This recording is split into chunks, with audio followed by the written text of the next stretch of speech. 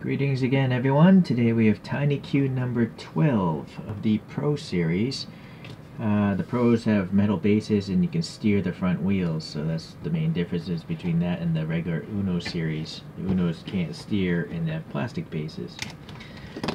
So number 12 is the Isuzu N-series from 1993 with the rear end of a construction truck. So let's take a look-see.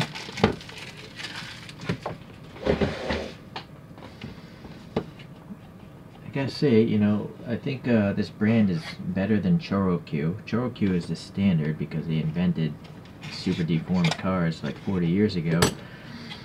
But these guys are just better because they have much better headlight details. And the mirrors are rubbery. A lot of TinyQs have no mirrors at all. So that's why I like this brand. I only wish they made more castings. That's the only downfall. They don't have too many actual castings. Okay, so this case is like a Lego thing. You can stack them up, stagger them, whatever. And then this is a pop-off base, so flip it up. You just got those plastic teeth holding it down.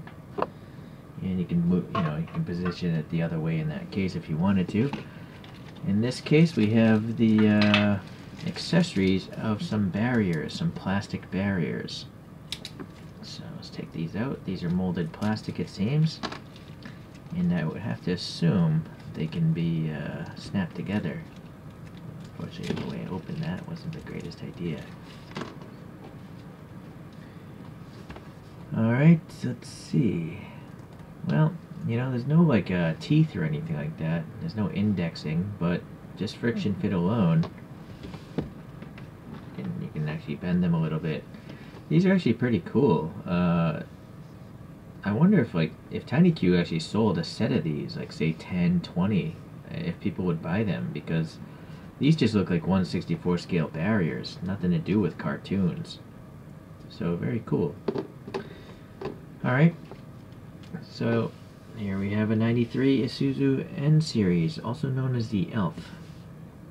And so that is printed on the windshield, or underneath the windshield of this model as well. Looks like this grill is a little bit different. This one has 2 slots. This one only has 1. But I did look up, my search says 93 Elf. But maybe in different countries they had different front ends, different grills. Or maybe there's a facelifted version, I'm not sure. Alright, well anyways, it doesn't bother me so much. I'm not looking for 100% accuracy in something that's designed as a cartoon. So again, the rubbery mirrors are nice, and then there's silver paint in them so they can't fall out like a foil sticker would, so I kind of like that. And then look at the cool headlights. I mean, there's a thick piece of plastic you can see here, and then behind it is that chromed light bucket with the actual molded in bumps for light bulbs, and then the orange up here is really nice. So it's a really cool headlight, much better than TinyQ's, and it's on par with really expensive 1/64 scale models. The wiper blades are barely sticking up. That's kind of weird. They wouldn't make those stick out further. Alright, but the printing is really nice. Tampo printed, no decals. We got some ribbing here in the grill. This is just flat but painted black. And then on the side we have the door. It's painted black. It's got some, molded detail there. And then I'm gonna guess that's like a lock. So a little recess there. This is a highly smoked window, I think. I can tell when I look at the bottom. Can I see the pick through it? I can see it smoked when I look at it from the bottom, but it's pretty much black from the outside. Okay, so typical truck wheels from TinyQ. Nice lug nut details and all that. Unfortunately, this tire looks a little messed up. I'm wondering, I've never even bothered to try flipping these tires around, but I guess it can be done, although you will lose the directionality of the tread. But that doesn't bother me. Problem is, which side's better? They're both kind of bad. Well, I guess the one good excuse is it's a construction truck, so it's gonna have all sorts of wear and tear going through construction job sites. Alright, and then there's a steering function. It even tells you right, left, which way to twist this thing. There, steering right. Or is it? This is in the right position, but it looks like it's, yeah, it is steering to the right. That makes sense. Alright, But you know, I don't even bother with that thing. I just hold both of the wheels together and move them that way. Yeah. So it's screwed in the front and some sort of tab system in the back.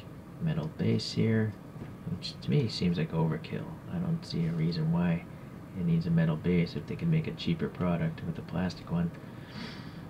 And then this is a spring motor, a wind back pullback toy. Although this one is actually scraping the bed, so that's not the best. Okay, so speaking of the bed, we have a lot more of the details, some rivet marks, some reinforcement bars, planking, or just stamps corrugated steel. Nice taillights printed on there, a yellow blank plate, some sort of Chinese text. This thing comes down. And then we have a barrier to prevent loads going into the front cabin. And then we have a lit up go to the right arrow. So that's kind of neat. 2 lights on the top there, hazard warning lights. This doesn't fold, it's just a rigid thing. And then for some reason there's just a, you know, cover. I'm not sure why that would be there.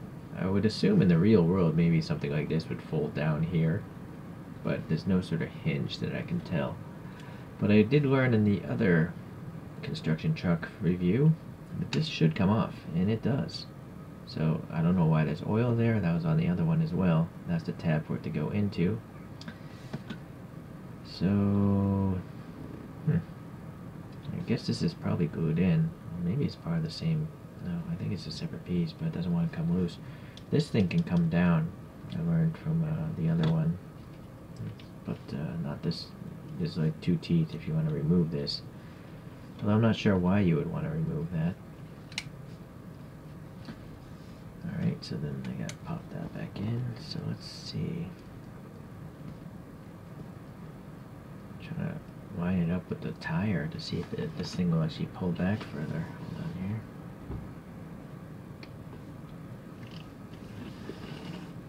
Yeah. It makes a weird clicking noise. I think that's within the motor itself and not actually. Maybe it's not. Well, I don't know. I feel like it. Oh, here's the test. Hold on.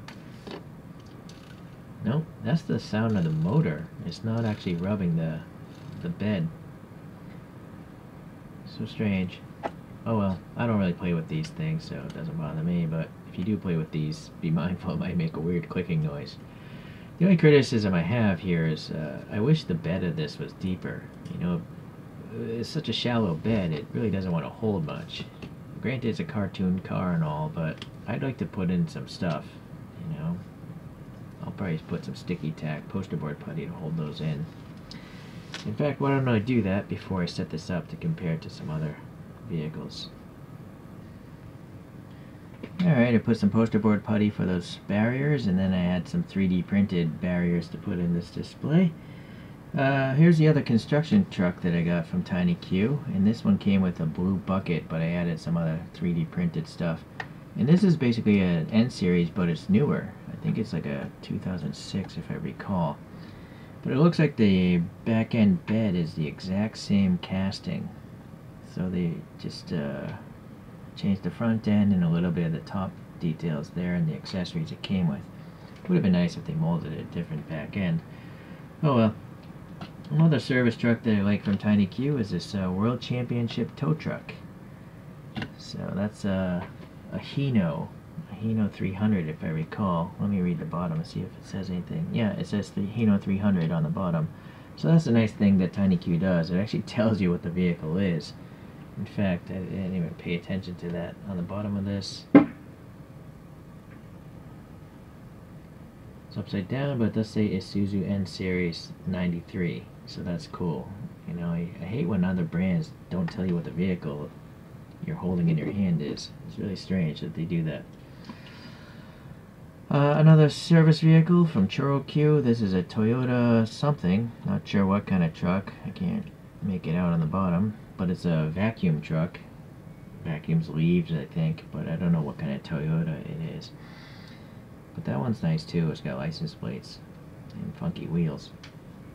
Alright, so collecting super deformed service vehicles is apparently my thing now. And I will continue to do so. Let's get these guys out of here.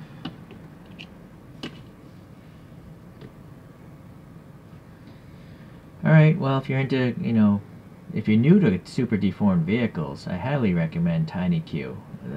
They're definitely better in detail than ChoroQs, and they seem to cost less. ChoroQ Zeros are the only active line of ChoroQs, but ChoroQ Zeros are expensive. I mean, compared to TinyQs, you can actually go to the TinyQ website, just look it up, TinyQ, and you can actually order from them. If you order a bunch of them, you can actually get a decent amount of shipping savings there. I actually purchased this one locally, though. Alright, well, thank you for watching this, and eventually I'll get some more TinyQs someday. Thanks. Alright, bye.